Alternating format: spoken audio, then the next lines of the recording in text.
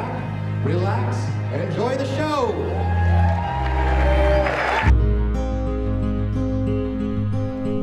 When I'm waiting in the wings before I perform, I probably look like a wreck. I'm always nervous. Nervous. It can feel pretty electrical. It can feel pretty like nauseating sometimes too. I definitely still get stage fright every time I go on stage. And I think if I ever stop getting that, I'll probably quit. Are we gonna do awesome tonight? Yeah! Are we gonna freak out and run off the stage crying? No!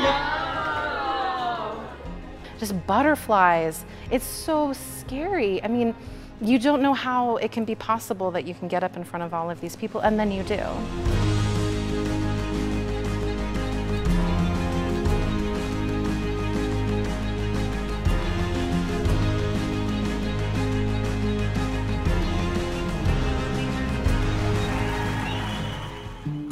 Performance is asking yourself to transform.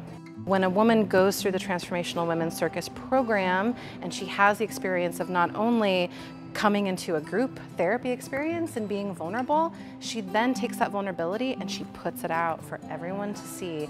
Trauma creates intense wounds within us, so we have to meet it with intensity, and we meet it with that intensity on stage in a place of intense vulnerability. The inner critic wire walk, where my troupe was the inner critic machine. It says all of the negative things that everybody has. You don't belong, you're not good enough. I'm scared! And it's like, oh, but wait a second. Stop! That's not true. I don't have to believe that. I know that I'm good enough. I can definitely say that the Transformational Women's Circus gave me the tools to save my own life.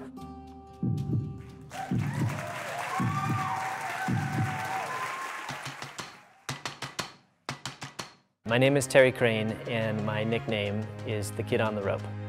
Circus is my day job. I've been teaching and performing circus all of my adult life. SANCA's been a really important part of the ecosystem of creating a space for people who are professional or semi-professional to then get together as a group and create ensemble work.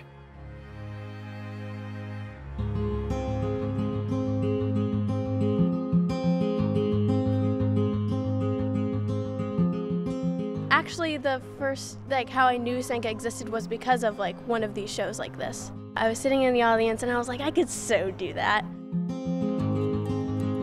When I see students perform, I'm just extraordinarily proud for them because that performance represents them breaking through that vulnerability, that first step of presenting themselves out there into the world.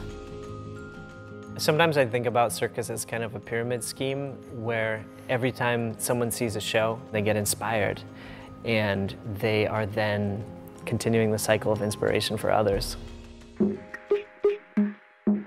So my name is Maggie and I'm going to be doing a reverse single knee hang. I'm really nervous because this is the first time I've ever done this.